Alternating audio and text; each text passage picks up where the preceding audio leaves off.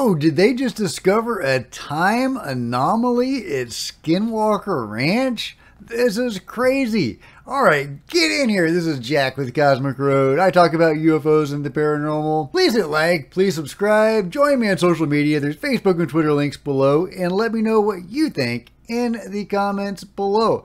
Okay, I love The Secret of Skinwalker Ranch. I didn't cover the episode last week, episode 8, because there didn't seem like there was enough there to talk about it.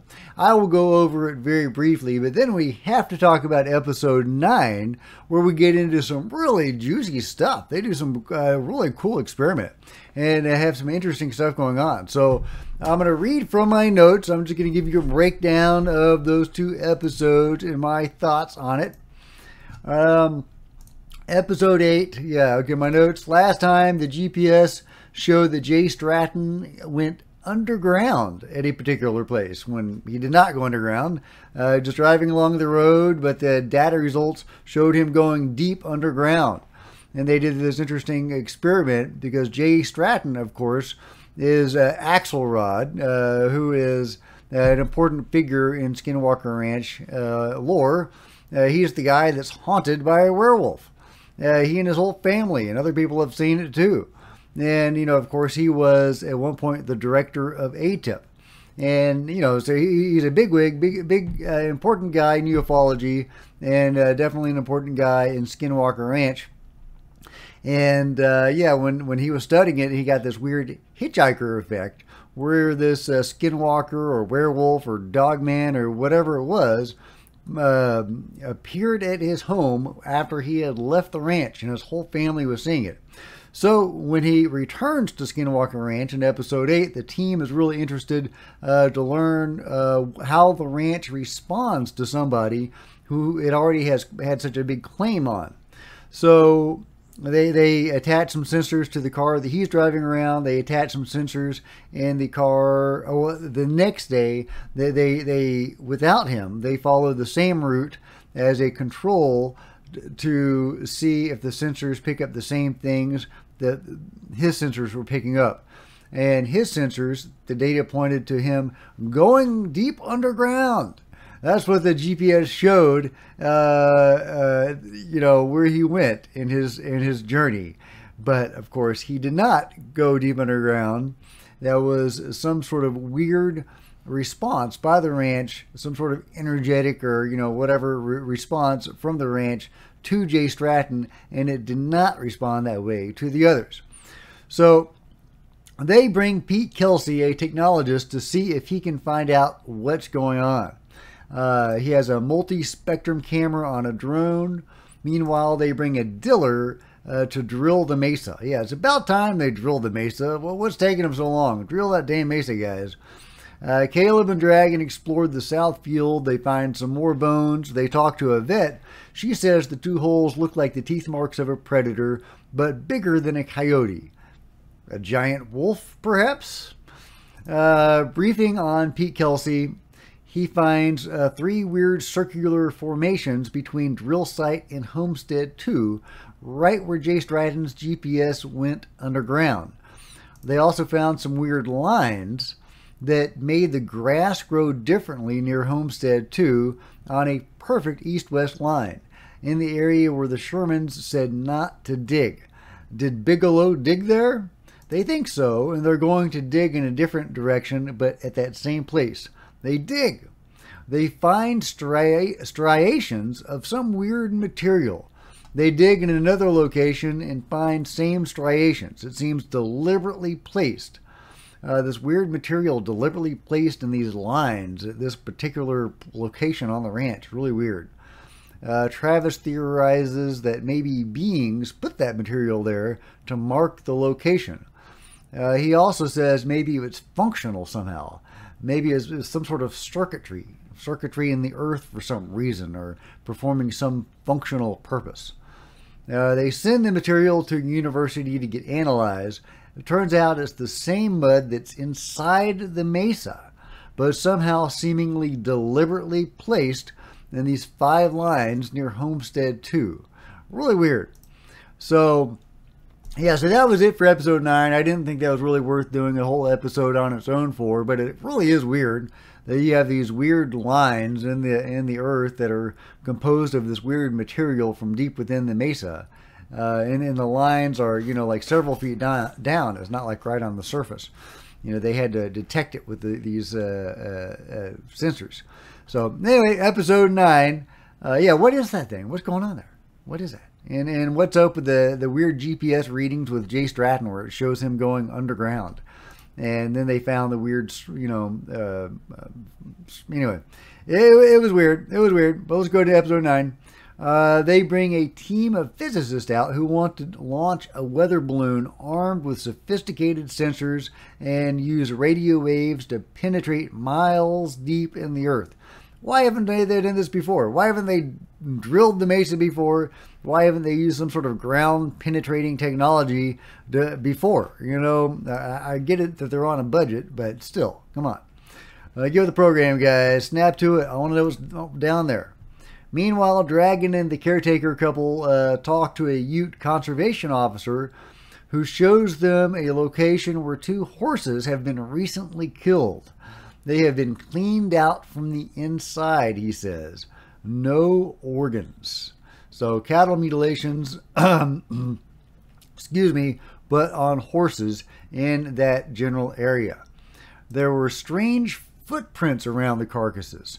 Some that had 3 toes, like that, like a chicken or a dinosaur. And that's something that also comes up in Skinwalker Ranch lore. There's at least one particular case where they had these large, splayed, 3-fingered footprints, just like a bird or a dinosaur, and they thought it might be some sort of reptilian creature. And yeah, so interesting. Is that a lizard being? Is that a reptilian? Is that an actual reptilian? Alien or non-human? I don't know, but they were about 6 inches long, apparently, which doesn't seem long, large enough to be that big, but I'm not really familiar with bird anatomy. If a footprint is 6 feet long, how tall is the bird or the dinosaur? Or if it's 2-legged, if it's, upright, humanoid, how tall could that be? Seems like that would be pretty short still. But, a lot of beings are pretty short. I don't know, guys. Let me know what you think. Meanwhile, Travis gets technologist David Mason back out to conduct an experiment with thermal cameras. They launch a rocket and mortar to stimulate the blob anomaly over the triangle. Something caused the mortar to explode prematurely and for the rocket to break into pieces right around that 30-foot level. Yeah, it almost looks like they collide, right at that 30-foot mark. It's odd. It's weird. It's, seemingly very unnatural. They launch again, this time getting an anomaly on the thermal cameras that David Mason had set up. And the anomaly shows it's warmer than the surrounding area. And this is, up in the sky. Right then, a plane that's not transponding shows up. And Tom Winterton says it makes him feel like they're being surveilled. Well, I don't think it just makes them feel like they're being surveilled. I think they're being surveilled. Last time this happened was when the blob anomaly first manifested or was caught on camera, when they sent up a rocket and it exploded at 30 feet, catching that weird blob thing in the air. And right then a helicopter showed up, an unmarked, non-transponding helicopter showed up.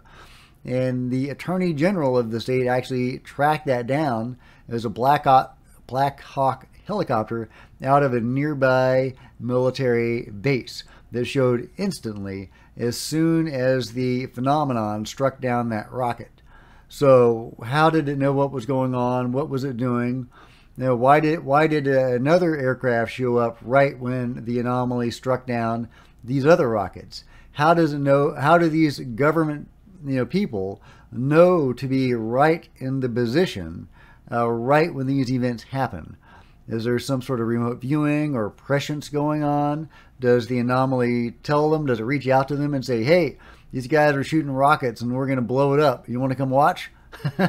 I mean, no, really. I mean, what's the deal? I don't get it. I don't get it. But if you have any thoughts on that, let me know. Because that is really puzzling why the black helicopters show up right when stuff is going down. They don't seem to intervene. Are they just chronicling events? Are they making sure the phenomenon doesn't get out of hand? Or is there some limits that they're trying to keep it in?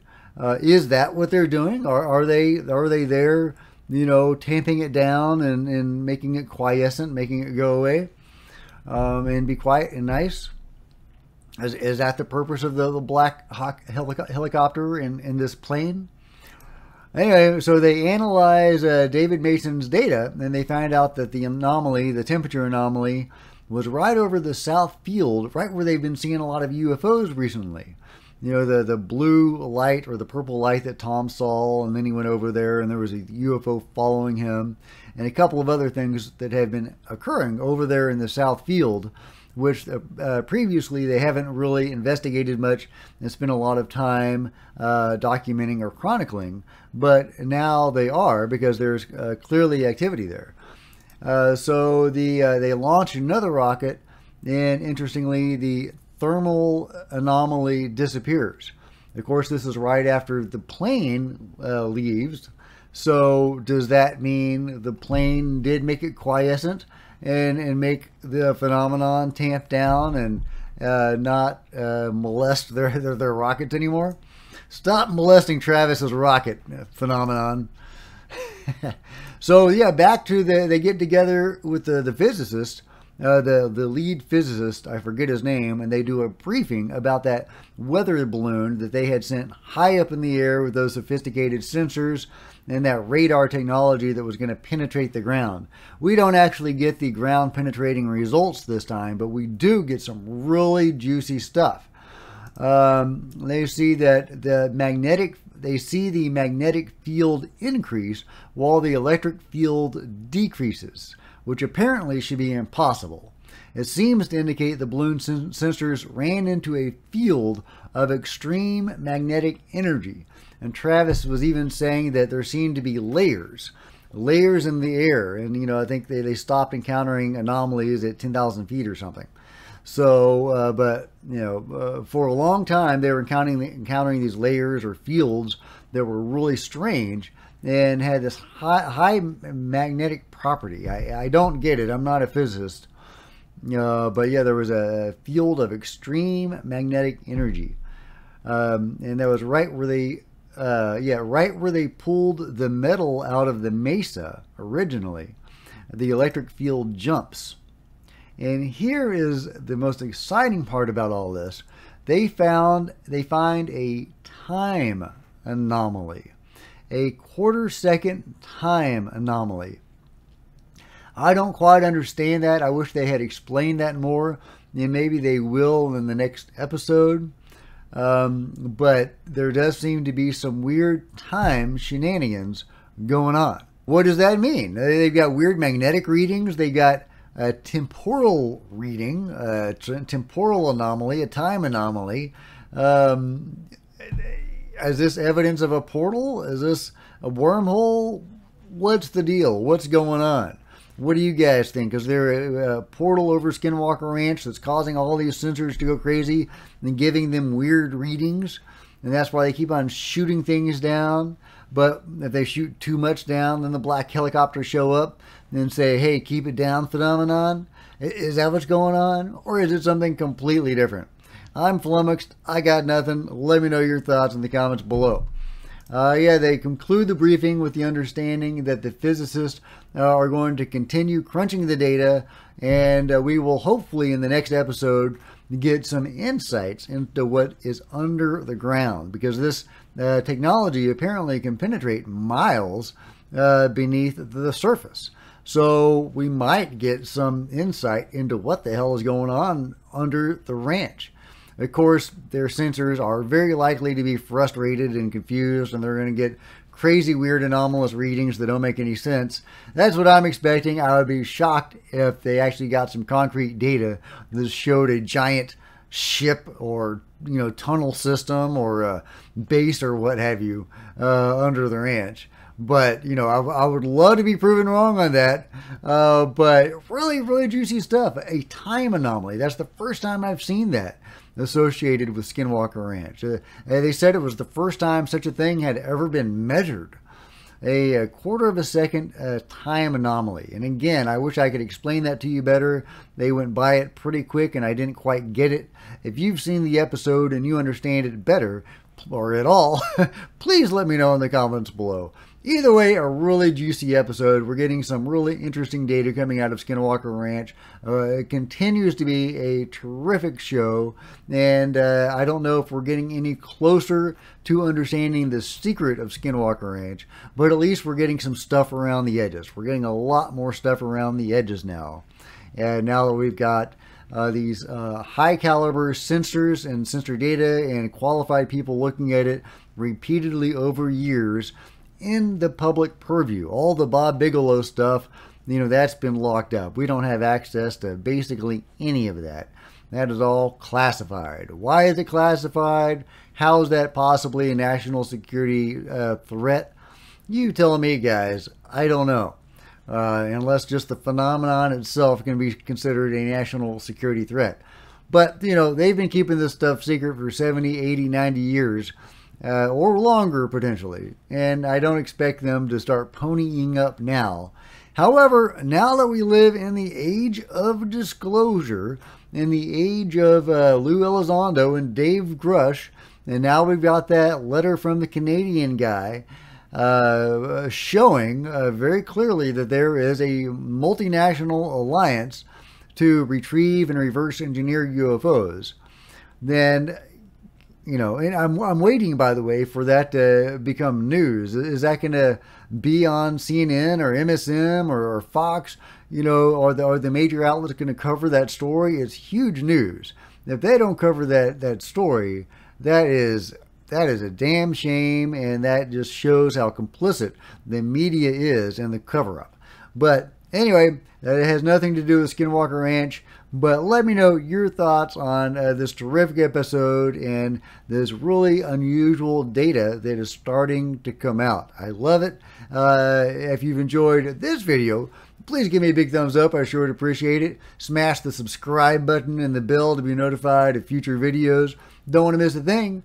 Join me on social media. There's Facebook and Twitter links below. I would love to see you there. And if you would share this video on social media, that would be super helpful. If you want to support the channel, there's a PayPal link below. Leave a super chat. Buy one of my books. If you like science fiction and fantasy books, you very well might like my books. Also link in the description, and there are plenty of other videos for you to check out on the channel. Until next time, this is Jack with Cosmic Road, signing out.